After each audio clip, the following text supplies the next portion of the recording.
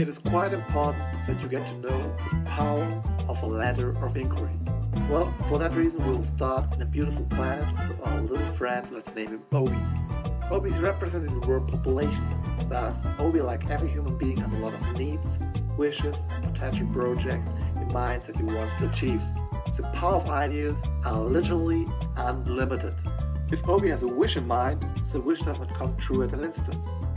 Indeed, the power of the ideas are unlimited whatsoever to the ideas, but as a matter of fact they must be backed by something to bring the idea into reality.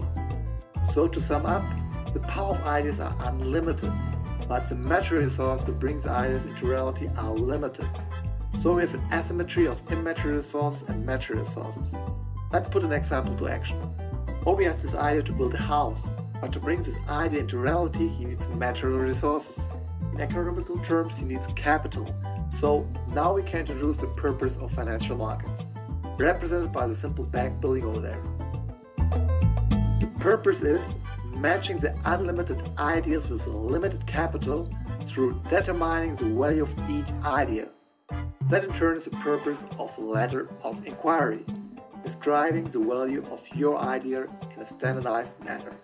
By that, Obi goes to the provider of capital, where he is requested to write a letter of inquiry. Now watch out, we'll have to follow 7 easy steps.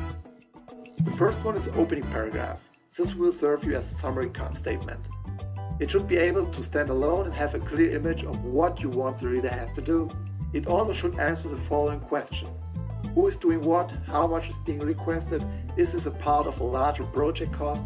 And over what period of time is money being requested? Keep this paragraph short. Secondly, we have the statement of need. You will have to explain the value of your project. Once again, keep it simple and short. The third section is the project activity. That will be the heart of your letter. Now you have to bring on a general overview, highlighting why your project deserves a special attention and collaboration with other organizations. In one word, you have to be specific about who is doing what. In the next section, we will have to be clear about the outcomes. The maximum would be 2 paragraphs long.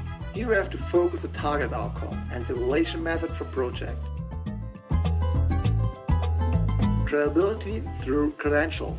That's the 5th section. Here we'll have to demonstrate why your institutional staff is best equipped to carry out this project. It would be a smart idea to include historic background, awards, rankings, and tangle the data of peers. Budgeting means you have to state the total project cost, cash flows, etc. It is your idea in numbers formalized, so keep the budget straight. Finally, we have the closing, maximum 1 paragraph long. Express appreciation for the reader's attention, supplement additional information, and remember, keep it simple and short.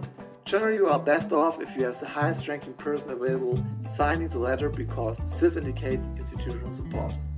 Now we have finished our letter of inquiry, it is time to deliver it to our capital provider and wait for an answer. So Eugenio, now you know the essentials of bringing ideas through a letter of inquiry into reality. Good luck to you.